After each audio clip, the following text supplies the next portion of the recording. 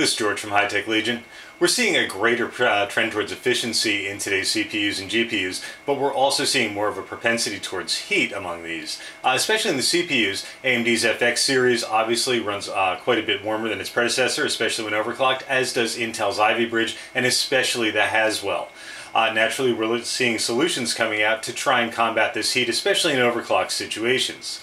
Today we're going to take a look at the newest piece from Gelid Solutions, which is their Black Edition dual tower CPU cooler with 7 heat pipes, a slim 120mm fan, as well as a silent 120mm fan.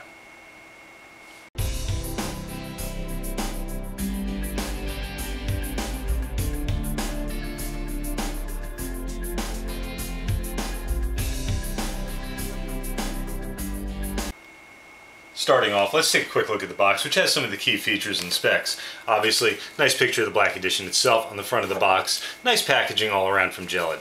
Over to the side, 7 power heat pipes. As we said, they're also in a very unique configuration, which we'll get into. GC Extreme thermal compound. For those not familiar, Gelid Solutions GC Extreme is one of the most respected thermal compounds on the market, and you do get a small tube included here. Third fan ready, does come with fan clips for a third fan. Obviously it's an asymmetrical piece, so you can add a third fan. Silent operation, PWM control on the fans, 5-year warranty.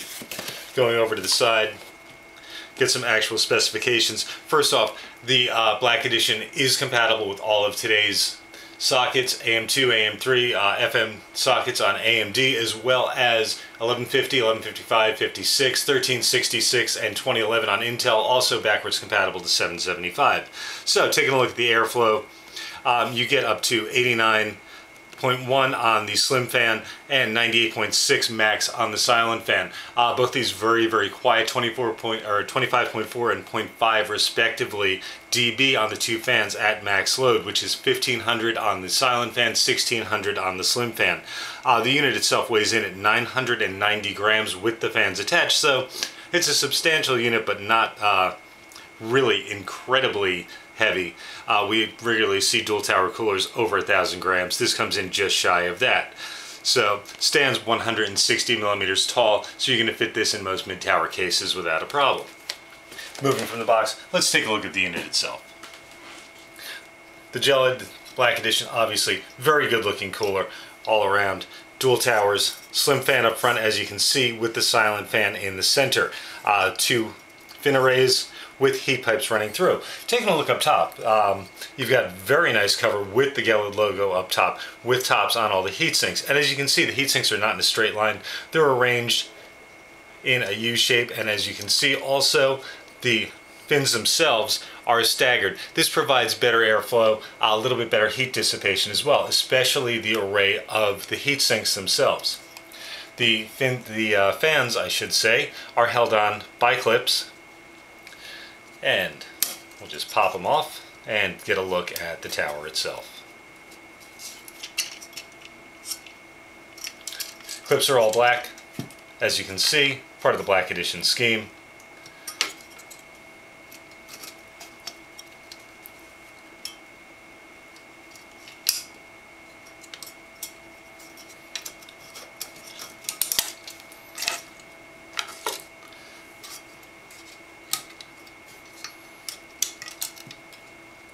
And center fan obviously slides in the middle, in between the two towers, and pop it right out, and get a look here.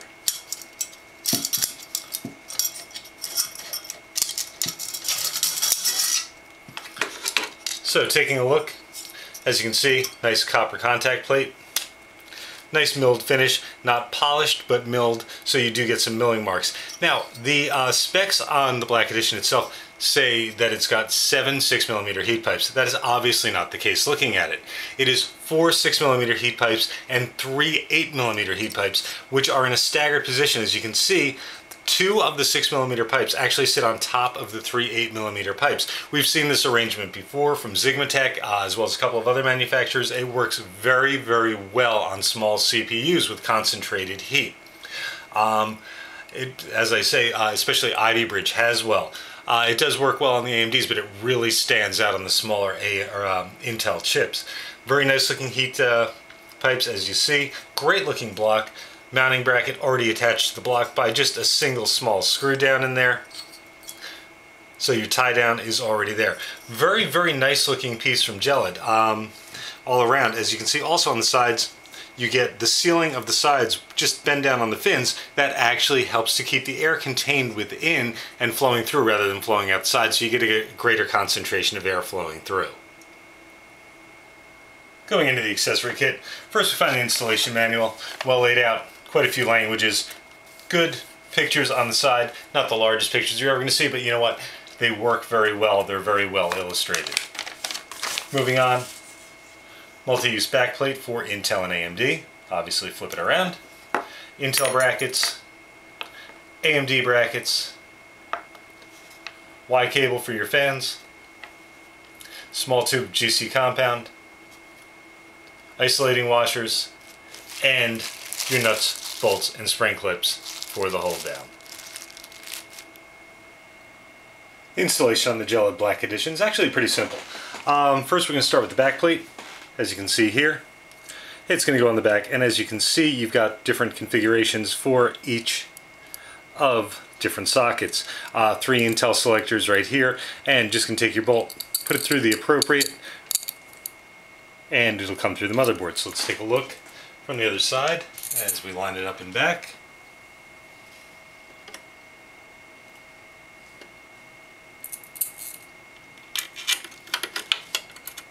And as you can see, bolt will come right through. And onto there will then be putting a non-conductive washer over.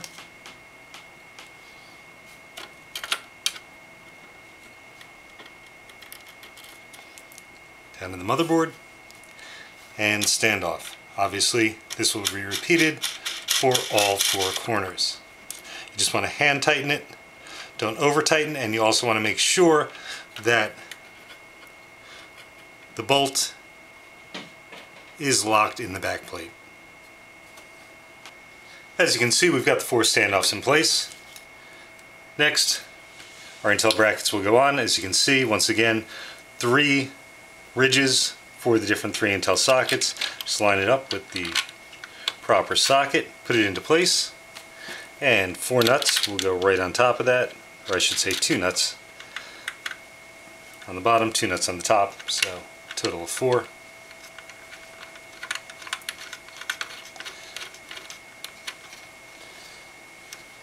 Very important, you want the ridge side up and you want the curvature away from the socket.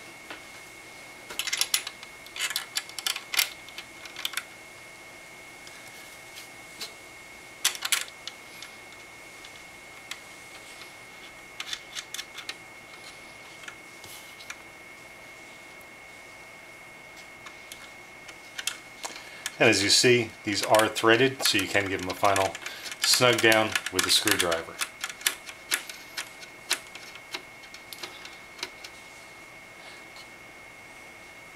And mount points are all in place, and we're ready to put the cooler in. As you can see, I've gone ahead and applied the thermal interface material. Now we'll put the cooler into place.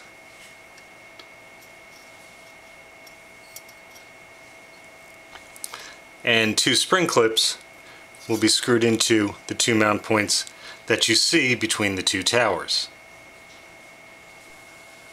One of the things to be mindful of during the installation of the tower, as you can see we've put it in, but as you can see this the crossbar is not evenly spaced between the 2 towers. It sits closer to this tower. You want that towards the front.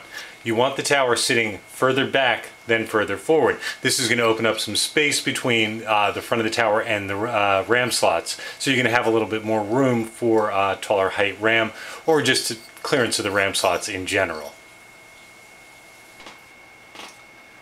So installed in the case, as you see, we've put the fans in.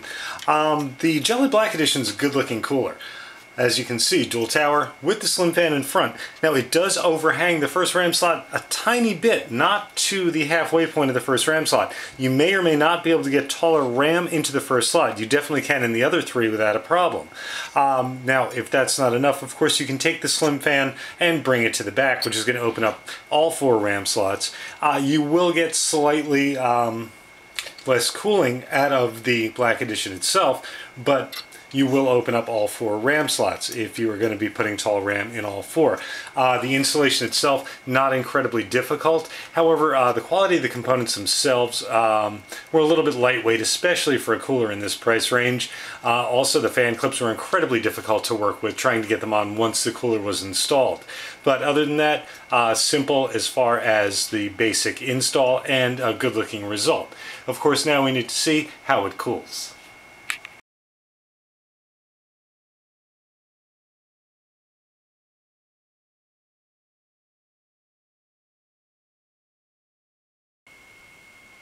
So after having the Gelid Black Edition on the bench, we definitely have a mixed bag of results here.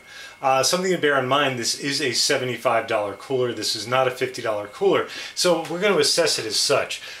First off, obviously, very good looking cooler inside of the case. Install itself, not too difficult. Did have some problems with the fan clips, the design on them. The cooler itself and the way the fan clips are used is a little funky, a little difficult to get them on. The quality of the installation kit, however, is another matter. In a $75 cooler, I definitely would have liked to have seen nicer components used for the installation kit itself. Moving on to the performance. Performance was solid.